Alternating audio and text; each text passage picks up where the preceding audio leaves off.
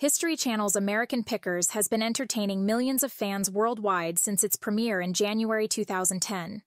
One important member who worked as the lead cast member of the show since its debut till March 2020 was Frank Fritz. However, he is no longer a part of the show. Why did he leave the show? What's his most recent update? Stay with us as we share all the details. Frank Fritz was one of the most loved cast members of American Pickers, which is why millions of fans were left devastated when he left the show in March 2020. However, Frank had initially left the show to undergo a back surgery. He was hoping to return to the show once he recovered. Unfortunately, in July 2021, Mike made a shocking announcement and revealed that Frank wouldn't return to the show, which left many fans furious at Mike. Many even felt that Mike fired him from the show. Despite all the ongoing drama, fans still had hope that Frank would return to the show at one point. However, Frank suffered a severe stroke in July 2022, which made him so vulnerable that he had to get guardianship.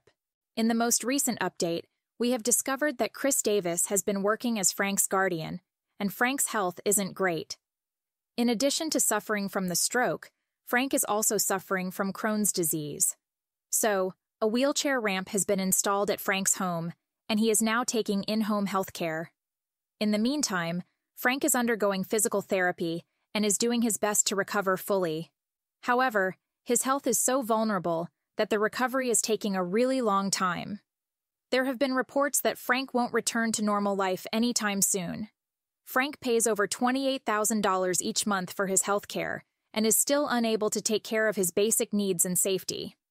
As Frank's expense is increasing, his conservator, Midwest One Bank, is fighting a legal battle with another bank that holds some of Frank's wealth. Midwest One Bank wants to use Frank's finances to generate income for Frank so that they can use it for his expenses.